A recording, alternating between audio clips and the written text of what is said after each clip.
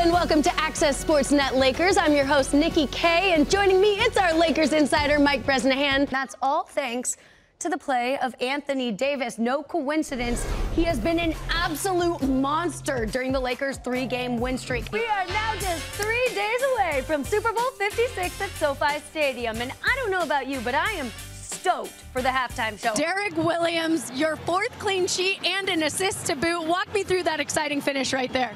Oh, you know what it is. It's time for a round of Count It or Doubt It. Count It or Doubt It, number 2. Kendrick Nunn will bounce back and play a pivotal role in the Lakers' backcourt. A couple years from now, we're gonna be telling our kids a story about how the West was won. That's right. And it was won by a bunch of comeback kids looking to restore some respect to their name. Is this the uniform of the offseason? Oh, yes.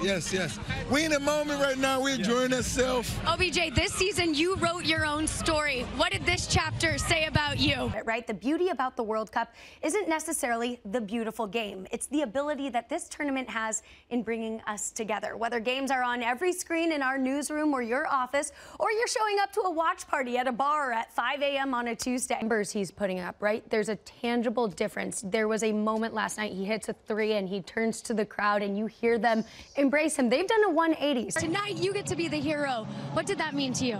It meant a lot. Sorry. I give a lot for my career. Sasha, you set the example. You gave this crowd something to cheer about. Now it's your turn to go celebrate. It is September 1st, meaning you can officially get your pumpkin spice lattes and we can officially start counting down to Lakers training camp. The weather is still hot and so is the news around the Lakers, right? For about the past week, the question on everyone's mind has been, can Russell Westbrook and Patrick Beverley coexist? You guys, this is where the magic happens.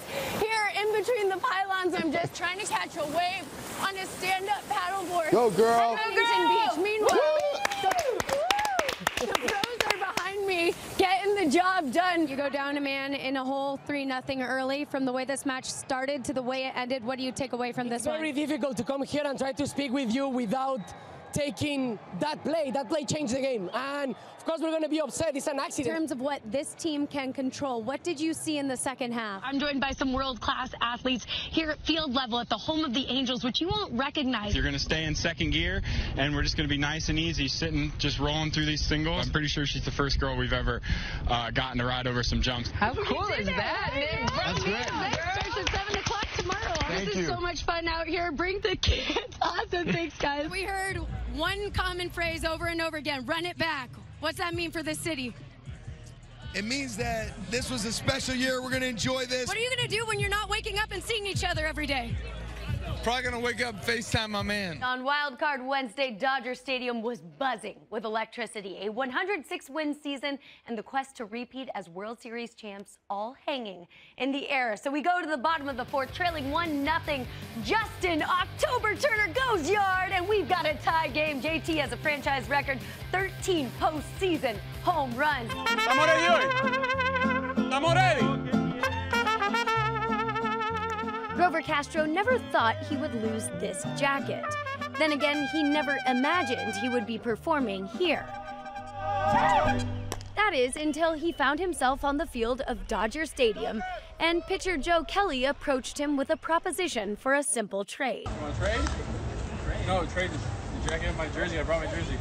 A jersey for his jacket.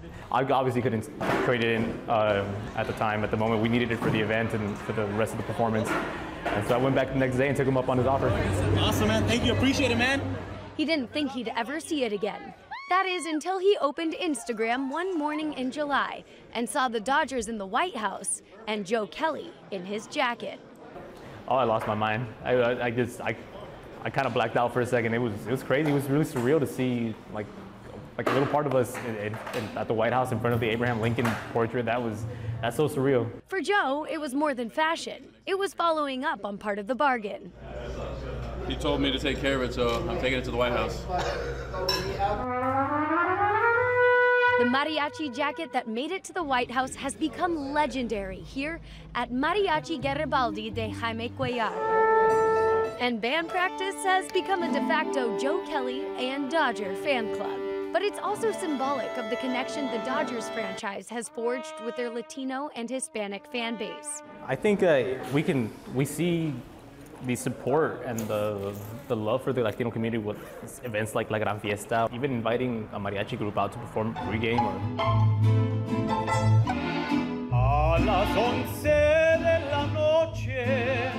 Mariachi music tells stories of Mexican joy and struggle, love and loss. It's a roller coaster of emotion, kind of what it feels like to be a diehard Dodger fan. Los Doyers is a play on how Dodgers is pronounced in Spanish. I mean, we just saw them release the City Connect jerseys that say Los Doyers, you know, and so, I mean, that comes to show how much they care about their community and how much we embrace that.